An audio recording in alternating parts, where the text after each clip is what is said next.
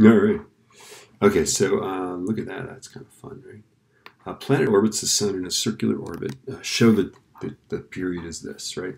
Remember, we did these last year, right? So you're just going to say that the force, the centripetal force equals the gravitational force, right? And the gravitational force is G, mass of the sun, mass of the planet over r squared, right? The centripetal force would be mass of the object times 4 pi squared r over t squared, right?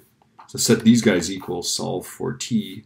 Notice that the mass of the planet is just cancels, right? Okay. Oh, and then r is big R and all this stuff, right? Okay. And remember that r squared times r is not, they don't cancel, right? It's r to the third. So this is just like we did last year. Hopefully you can get that, right?